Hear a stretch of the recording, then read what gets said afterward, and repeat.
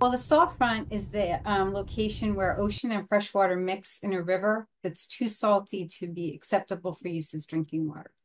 Well, really what brought us here is the drought, like the 2 months of very low flows, and then the fact that we're in the fall where the tide tends to be a little bit stronger, pushing the salt upstream. The way we protect drinking water intakes from salt is through reservoir releases.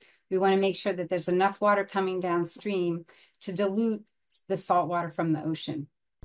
Now, we are doing a lot of studies to see if we're going to have enough water in the future with both climate change and sea level rise to continue to be able to push that salt downstream when we have these droughts. I think right now we're okay. We're starting to get rain.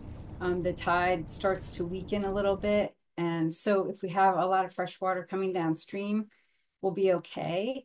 But I think the public really needs to worry about it in the future. If we had to go to additional sources of water, that costs money to build.